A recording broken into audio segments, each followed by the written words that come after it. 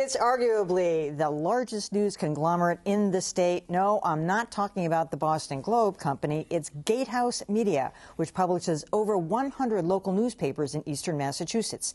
But that focus on community news has proven a rough ride for the chain, which is now closing some of its weekly papers in order to regroup. In theory, it made sense.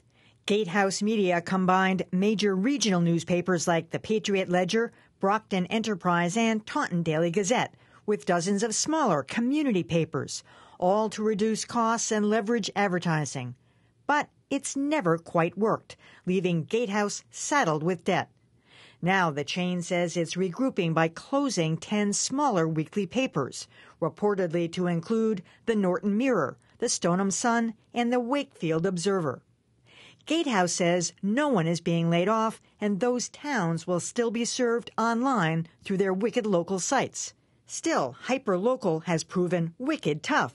AOL recently closed hundreds of its local patch news sites, and Boston.com cut half its Your Town correspondence in August.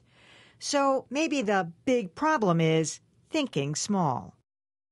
I say here to that. I know you've been a big fan of the hyperlocal, Callie. I was always skeptical that there was a big enough, a broad enough market for that because it's such a niche. And with so fewer and fewer people actually reading papers, and half these things, I don't even know if they're free or what they are, the weeklies, but, you know, you got to get a circulation to make any kind of money. And with such the Norton paper, I mean, these are small towns. And unless you're scooping up several communities at a time, I never really understood how it could make it. Yeah, I'm not sure that all of these papers that got mentioned in the piece are actually going to close. For instance, I've heard that Stoneham and Wakefield are going to be combined in some way. That would make sense. Fewer local pages. You know, the problem is a lot of these papers have been around for decades, generations, and they've done very well. When GateHouse put this chain together, it built this chain on $1.2 billion worth of debt. And at the time, it seemed like a good idea.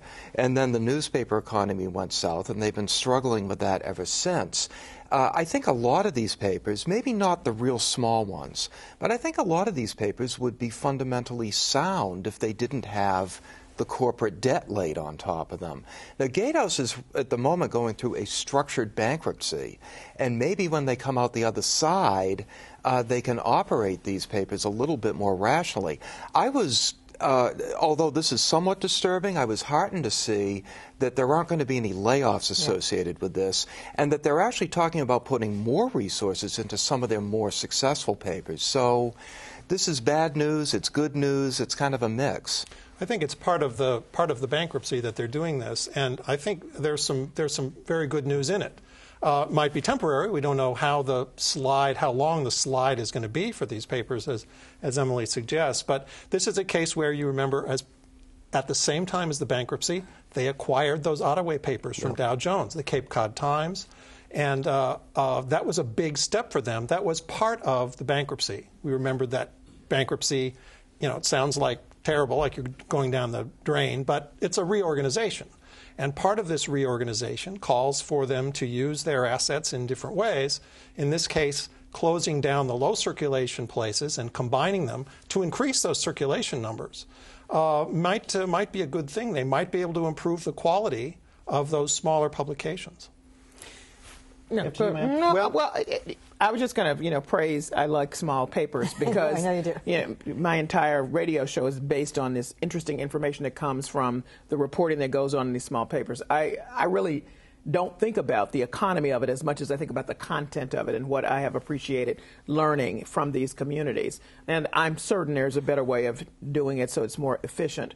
But gosh, what you lose if you're not covering those communities in the very sort of looking closely at it, not from up here, but from there, it makes a difference. I totally agree, and I've said it a million times here. Content is king, more so than ever in this environment. If a newspaper, a good newspaper like the Quincy Ledger, the Brockton Enterprise, or the Cape Cod Times, are providing interesting, unique, colorful content to their community, they're going to make it. If they don't, they won't. And no amount of consolidation or fooling around is going to get it done. People can get the old staples, the community meeting listings, the school lunches, the honor roll. They can get that online now. If you're going to survive, you've really got to give people something more, and that's going to cost some money. Is GateHouse in a position to invest in content? It doesn't appear that they are. I don't know. Well, Even with the good content, John, I think more and more people are just saying what you just said. I read my news on the internet, and they just don't bother getting the newspaper at home. Well, they can go online. I don't have a problem with them going online, but it's the content online that's available. I looked at Patch. Some of Patch was dreadful, but a lot of the Patch sites were really good, and they covered some stuff you didn't see before. And in fact, I think I've talked about here about losing the archives of some of the Patch because they did good local work that ought to be archived and kept. GateHouse has made a good start at its online. I mean, they've got a ways to go, but the Wicked Local approach has the opportunity, I think, to draw more readers and make the combination with advertisers. Well, they were innovative at the time, but Wicked Local has been kind of dying on the vine for a long time. Wicked cute name, though.